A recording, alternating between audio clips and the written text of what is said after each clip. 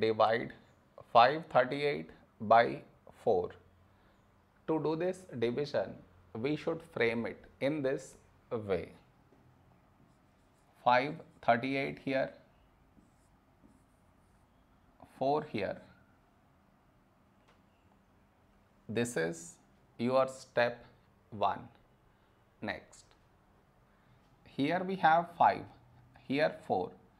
A number close to 5 in 4 table is 4 ones 4.